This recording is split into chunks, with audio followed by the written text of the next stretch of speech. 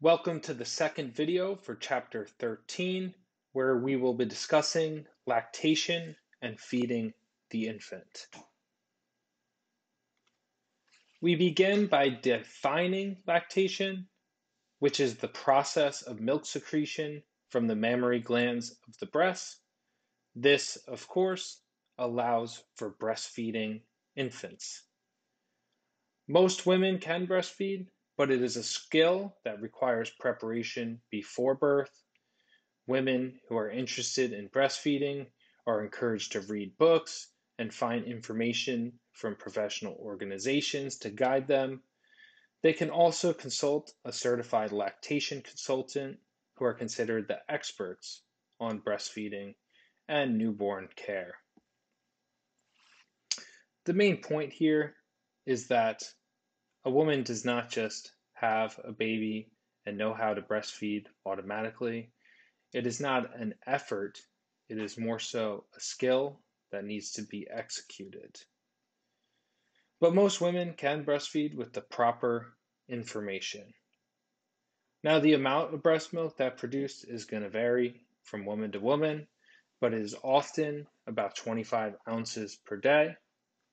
Insufficient milk production is rare, and since an infant is attached to the breast, in most instances, it's going to be difficult to see how much is consumed.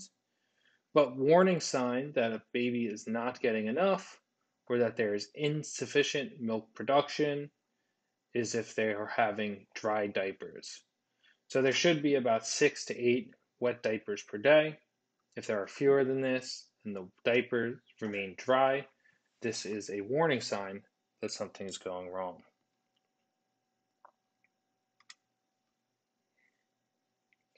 Lactation itself does have nutritional demands.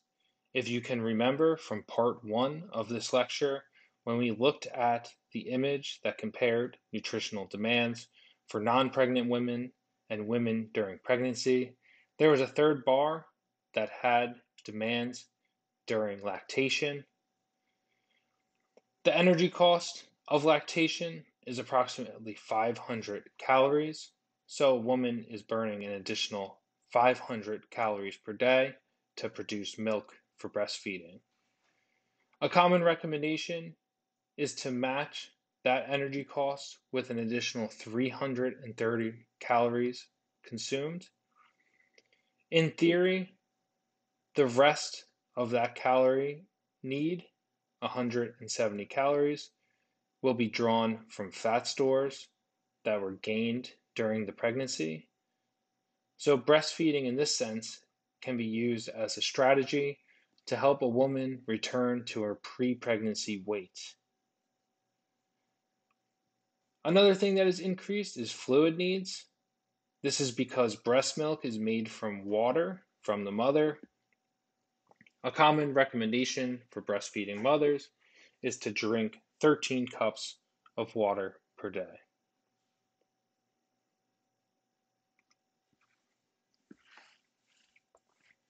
In terms of variations in breast milk, there is not large variations in the quality or nutritional composition. Diet will usually affect the quantity. So nutritional composition is quite consistent even in times of nutritional deprivation, but quantity can be affected. As was mentioned in the previous lecture, with things like iron and calcium, the body will deliver nutrients at the expense of maternal stores. So it will take away from the mother in order to ensure that adequate nutrients are available for the infant.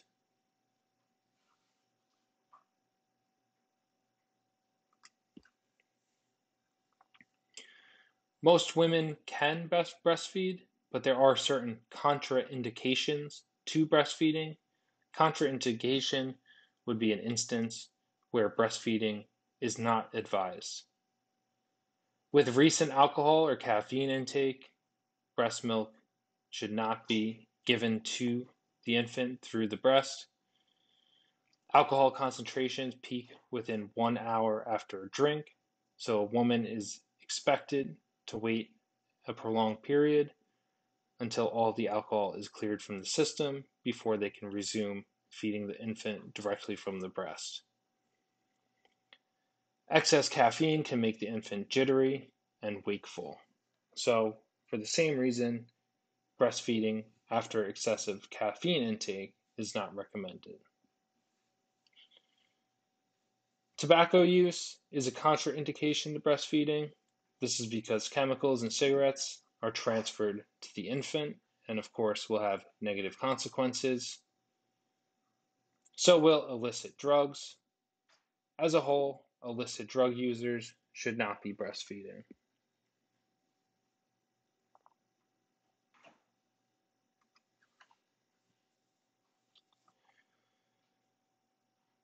Certain medications can cause issues with breastfeeding. So a medication list should always be evaluated by a physician to avoid any complications with breastfeeding. HIV can be passed along to an infant in the form of breast milk. In developed nations where there's access to formula and clean drinking water, women with HIV are not advised to engage in breastfeeding. However, the World Health Organization still recommends breastfeeding with HIV if it is the safest route. This is mostly going to be in undeveloped nations or developing nations in which they may not have access to things like formula or clean water. Common cold is one that is often a question, but yes, you can breastfeed with a common cold normally.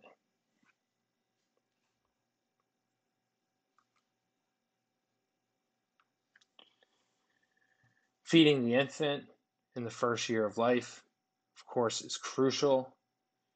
It's in this period that growth rate is the fastest. At this time, the basal metabolic rate is about 2 times that of an adult, so energy demands are much higher per pound. For example, for an adult, we're looking at about 30 calories per pound required to maintain weight. To foster healthful growth in an infant, we're looking at about 100 calories per pound. It's over 3 times the amount per pound. You can see how significant the growth is in the first year of life, right? This is the difference here. We can look at these orange bars, and as the years go on, they get smaller and smaller. So the baby and becoming a child is still growing during this time, but the most significant amount of growth occurs in that first year of life. Here we have an image that is showing all of the increased nutrient demands. So beyond energy, we're also seeing an increased need for protein in an infant compared to an adult, the micronutrients as well. You can see the needs of an infant for iodine, vitamin D are significant.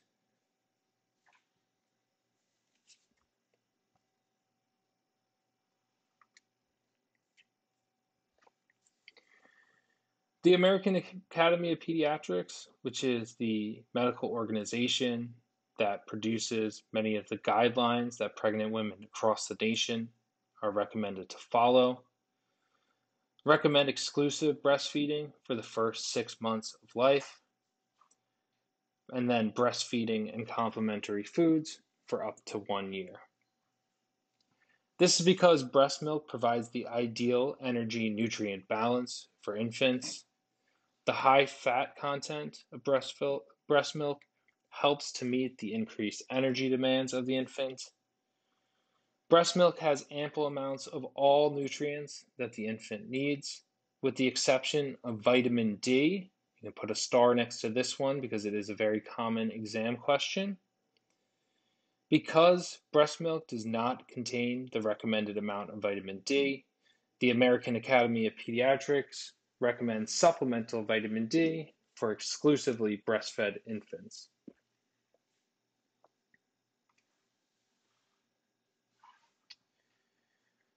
Now, the Academy of Pediatrics recommends breastfeeding because it does have some unique benefits. Breast milk contains immune factors from the mother, and so it provides protection against certain viral and bacterial infections that cannot be achieved with the formula feeding. Other potential short and long term benefits of breastfeeding include fewer allergic reactions for the child as it begins eating various foods, lower rates of overweight and obesity throughout the lifespan, the cost effectiveness of breastfeeding, and then also the environmental impact, which is low impact.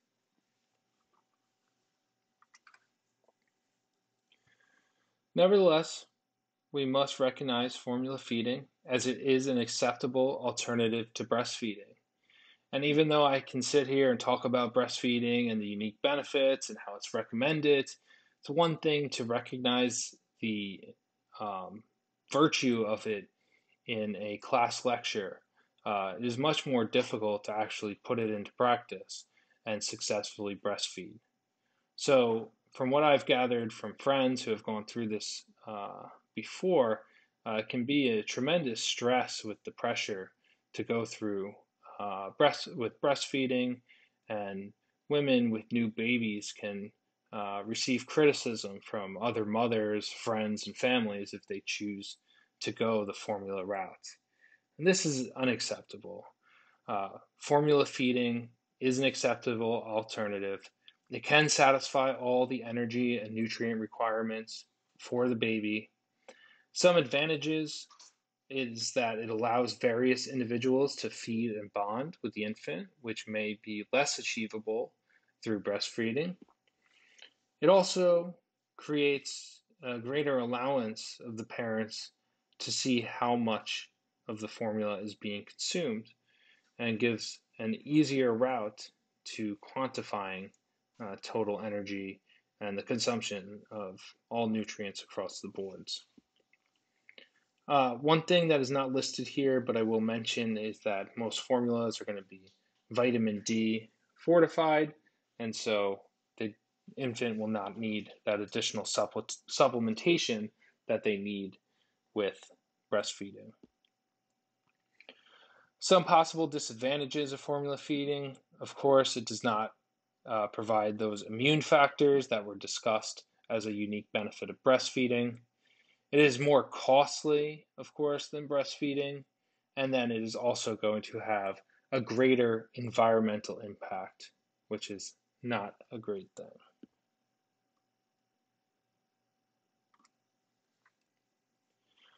The formula that is given is designed to mimic the nutritional composition of breast milk. Cow's milk is not an appropriate formula to use in the first year of life. This is because it is too high in protein and too low in fat. It is also too low in the essential nutrients in iron and calcium. You can see how this shakes out. Breast milk is about 39% carbohydrate, 55% fat, and 6% protein. Formula does its best to mimic this amount, but with cow's milk, we have a protein content that exceeds the appropriate amount for an infant, and the fat content is below what we would like to see.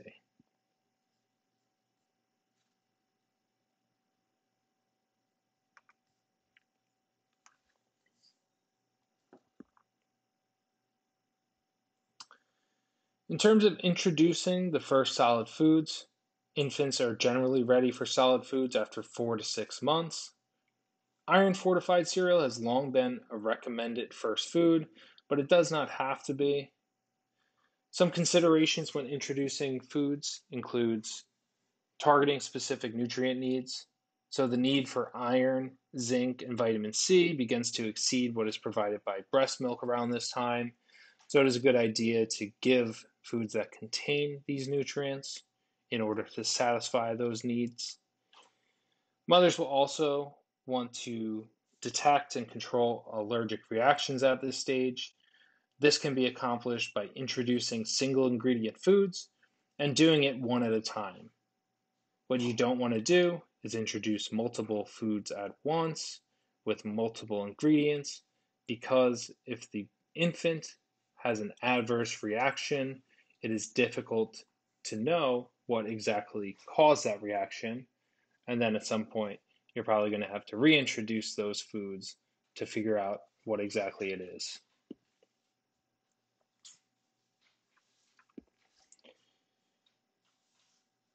Here we have various developmental stages. As we can see, at 4 to 6 months, the baby is going to be able to sit erect with support, and they can do the chewing action, enhanced the mouth.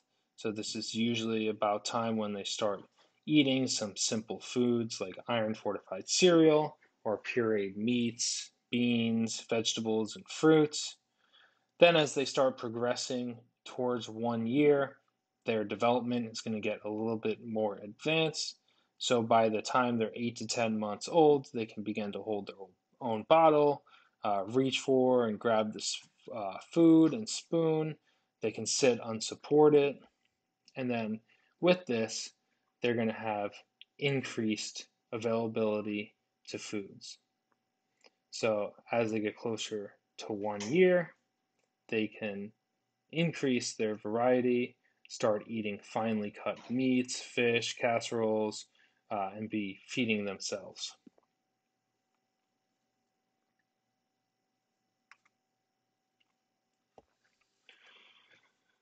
By 1 year, an infant's diet should include foods from all food groups, so focusing on variety, balance, and moderation, those principles that us as adults should be following ourselves. There are certain foods that should be avoided though, things like baby desserts, which are a significant source of empty calories, sugar alcohols, which can cause gastrointestinal distress, honey, which can be a source of contamination, that a young system cannot handle, unpasteurized milk or juice, same reason as the honey, right? Contamination that they cannot handle as well as an adult, as well as raw and undercooked eggs, meat, poultry, or fish, for the same reason as those listed above.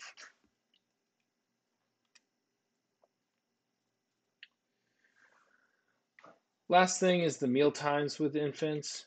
It is important during meal times to foster a sense of autonomy, so to give them a little bit of control over the wheel, but also sticking to some basic guidelines.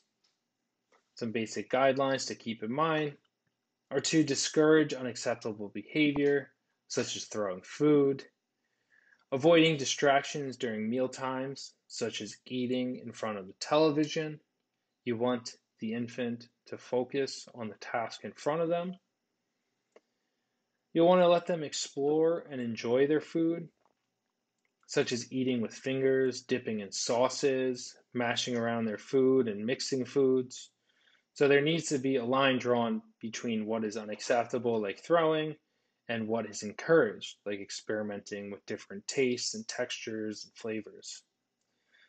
Lastly, don't force food on them, such as telling an infant, you can't do X until you eat Y and Z. Creating hard rules like this can lead to an unhealthy relationship with food and have lasting consequences.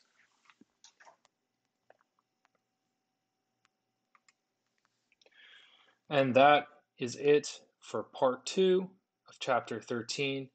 Thank you guys for watching. If you've made it this far, it means you've finished the final video of the semester. Next up is going to be the final exam number 3 out of 3.